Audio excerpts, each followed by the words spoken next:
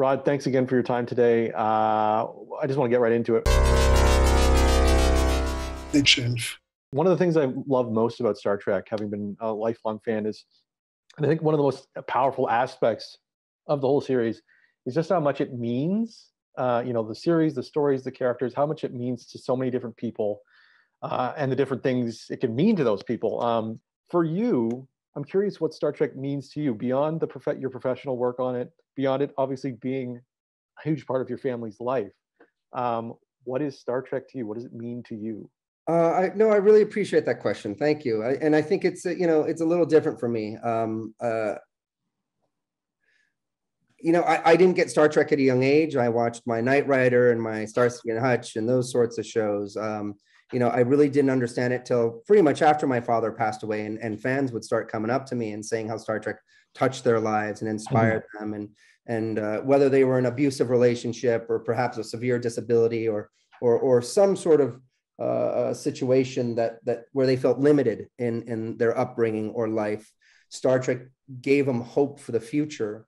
And in many cases, they would end their stories to me with I'm now a doctor, or I'm a teacher, and all this, and I owe it to Star Trek. And back then I was just like, wait a second, Knight Rider never did this to me. Where did this come from?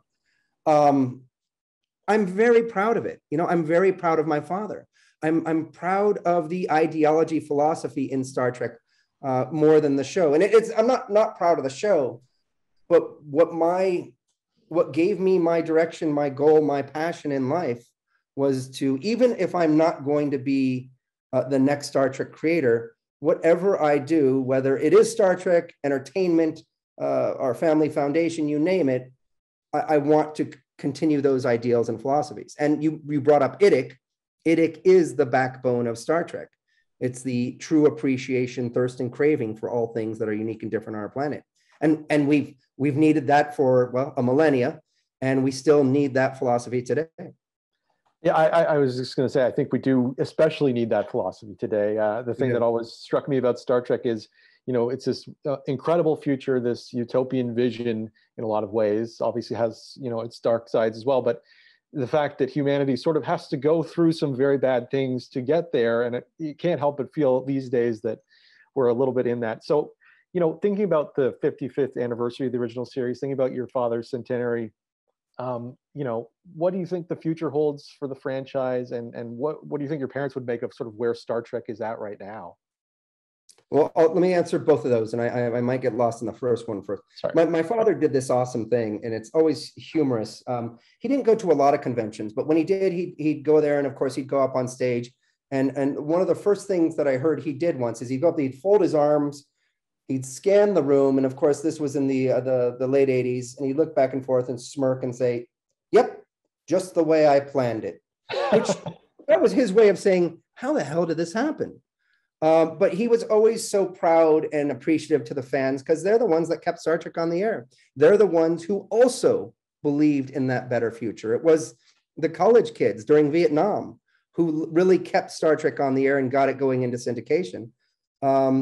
So I think he'd be incredibly proud. And in fact, there's an interview that he did with someone way back where he says, I hope some talented young writer producer comes along and takes Star Trek and takes these characters and really does something better with them. And the fans say, boy, that's even better than what Roddenberry did.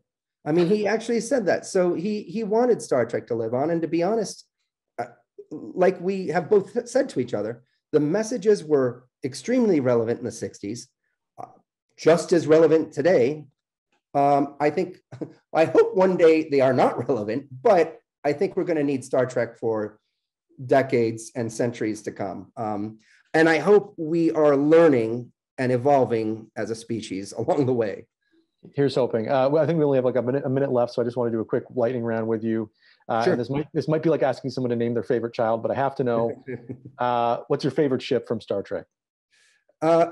It's hard. I'm a next generation, so the Enterprise D is definitely a favorite of mine. Yes. Favorite captain? Okay, good. I'm so glad you asked this. I used to always say Picard, but Anson Mount, the way he came on the bridge of the Discovery in that first episode, the way he portrayed himself as a leader, as a captain, by being humble and showing his flaws and saying, I cannot do this without you as my team, that is a true captain. So I'm going to move Pike, as Anson Mount as Pike, up probably to my #1 captain. And then Saru has done a phenomenal job as being an empathetic, compassionate captain as well. So, but sorry, Pike, I know these were lightning rounds. I'm sorry, I'm going up. Can't wait for Strange New Worlds. Favorite Doctor? I would say my mom, just because, you know, she's my mom. Yeah. But I mean, DeForest Kelley, just DeForest Kelley. And your favorite Star Trek villain? Damn good questions. This is not going to be good. The Horta. The Horta was Devil in the Dark. It wasn't a villain. I mean, spoiler alert, it was a mother protecting its young, but that was my first experience watching Star Trek and seeing a character who we thought was this bad, evil monster that turns out to be a mother protecting its young. And that was the first time I knew that a television show could flip it around on you and say, who's the devil in the dark now? It's the humans trying to kill the mother. So that's Star Trek in a nutshell. That is Star exactly Trek 100%. That's exactly it. Okay, well, I think we're out of time, Rod, but thank you so much for your time. Looking so much forward to Strange New Worlds. I really hope there's a Deep Space Nine remaster somewhere in the mix there in the future. Looking forward to some of the announcements on Star Trek Day. But appreciate your time today. Appreciate it. Live long and prosper, man.